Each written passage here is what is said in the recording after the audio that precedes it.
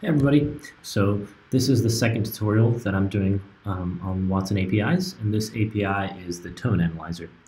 So basically, we're not going to show you any of the documentation because you know how to look that up yourself, so I'm going to get right into the coding.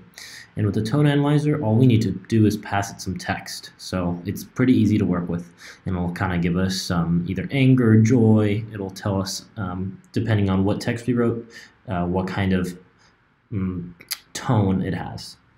Okay, so let's get started. I have a few things just to copy and paste. Like always, the request module, the username and password, and the URL that we're going to hit. Something to note here is that one of the query parameters is the version. If you're watching this video at a later time and there's a newer version, make sure to change this part in the URL. Okay, without further ado, let's get started.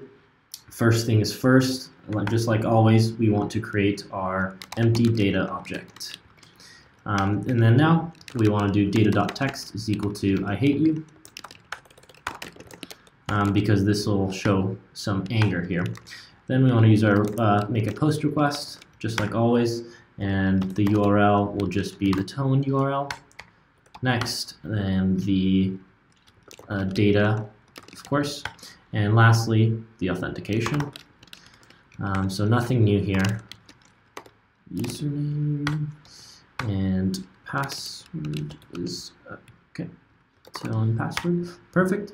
After that, we just want to close this off and then make a callback function. And then in this callback function, we want to have error, response, and body. Okay. After that, we just want to console log the body. And let's see what happens. Load. So we get this document tone, and we get an array of tones here, right? So next things, we have to parse this because this doesn't really help us. So next, let's try to parse this.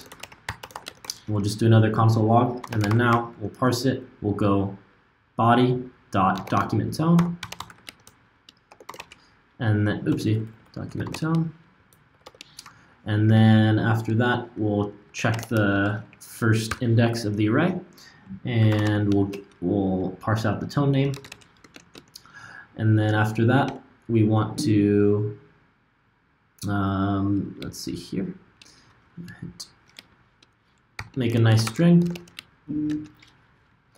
and body.document tone, just like above. And then again, we just want to get that first index in the array. If there's more tones, you want to do a for loop to get all of those, but I'm not going to go over that now. And let's check it out.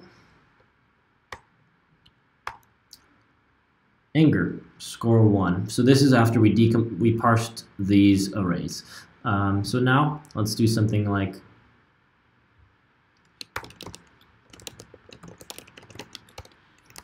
so. Let's try it now. So we get a ton of joy. So that makes sense because we said something like I can't wait to see you. So that's pretty much it for the tone analyzer. I hope you found this useful. Thanks for watching.